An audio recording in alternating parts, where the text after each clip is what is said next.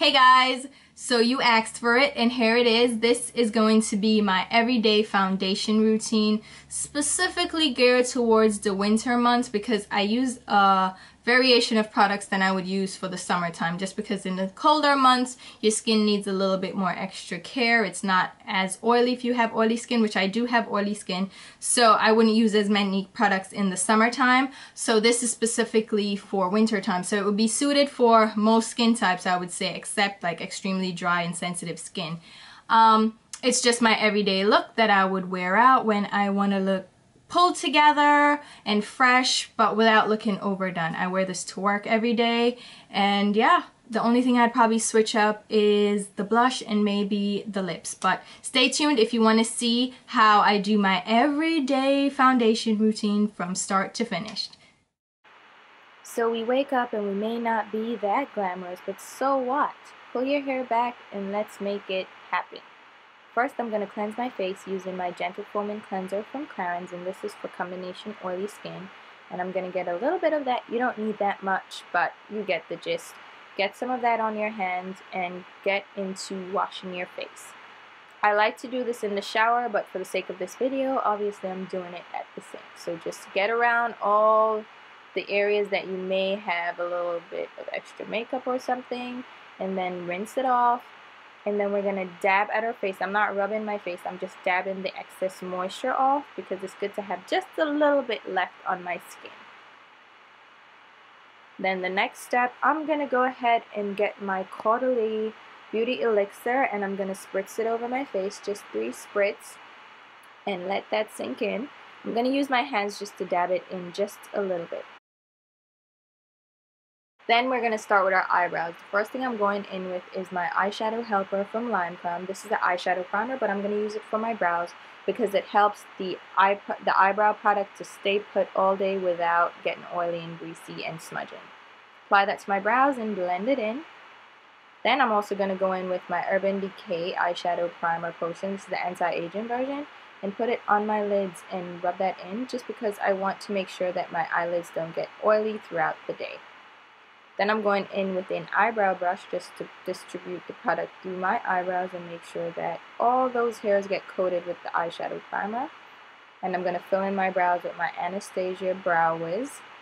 First I'm going to brush the eyebrows through with the spoolie end, and then I'm going to fill my eyebrows in with the actual pencil. I'm going to do this to both sides. I actually have a detailed eyebrow video, so I'll leave the link below. I'll link it in the video as well.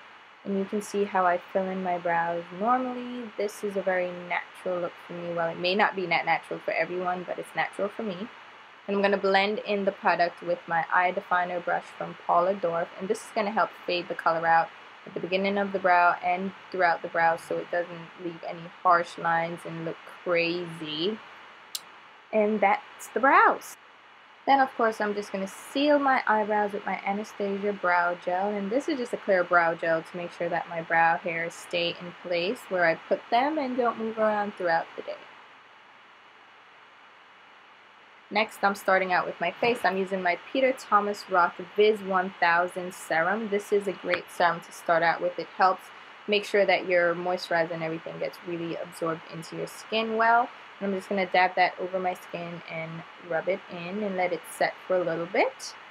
Then I'm going in with my eye cream. This is my Algenist Complete Eye Renewal Balm.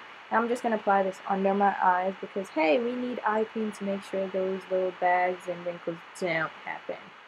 My moisturizer of choice is my Ultra-Lite Oil-Free Moisturizer from Peter Thomas Roth, and I'm using a bit of that. And I'm going to blend that in all over my skin. Don't forget the forehead. And let that sink in for a bit, followed by my base from Chanel. This is the Sheer Illuminating Base, and I'm going to apply that with the little applicator.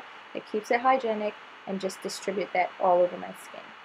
Let that set for a little bit. Then I'm going to go with my foundation. This is Lingerie de Peau, and my shade is number 24, and I'm using my foundation brush from Sephora, and I'm going to blend that all over my skin, making sure I get all the little ridges, and this brush is perfect for that because of the shape. It gets under your eyes really nicely and around your nose. So blend that in. Don't forget to blend some down on your neck, and definitely don't forget your forehead area. And I use the brush to go around my brows too, which is really great because of the shape. It does that really well.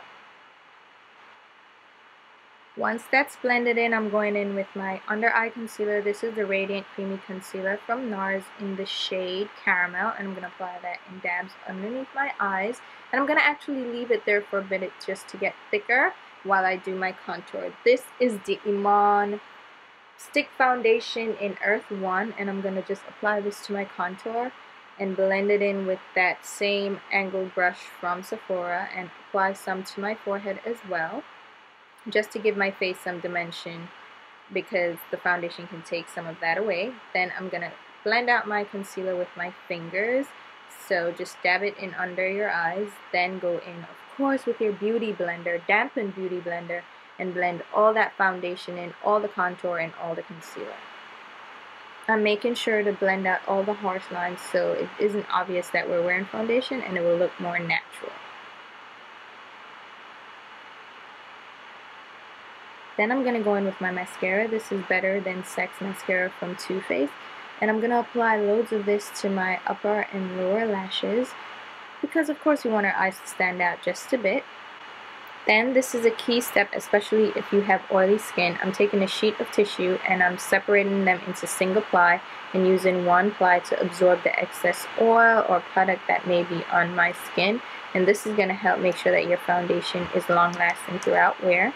So I'm just dabbing off the excess product before I apply my powder, and this is Tan Sand from Tarte, and I'm using their Kabuki brush to apply this, and I'm just going to set the areas under my eye and my nose and my T-zone just to make sure that I set that foundation in place so it doesn't budge throughout wear.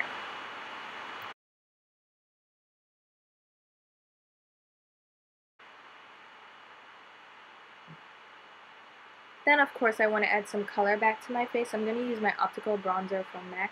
This is a discontinued product. It was limited edition, but it's just a pinky bronze shade. And I'm going to apply that with my Suku cheek brush to make sure that it's a very light flush on my cheeks and not an intense color. So I'm just going to dust that over the tops of my cheeks to make sure that her face has a little bit of color and it brings a little life back to her face. And that's it, guys. Okay guys, so there you have it. That's my everyday foundation routine. Let me know if this was helpful for you and any other video requests that you may have. Leave them in a comment below. I do read all the comments, and thank you so much for watching and subscribing and supporting me. I really appreciate it, especially in this new year when I'm gonna try to make really short videos and to the point. We'll see how that goes. As usual, below you'll see in the description box links to my Twitter, Facebook, and Instagram accounts so you can keep up with me there. And until the next video, I'll see ya. Bye.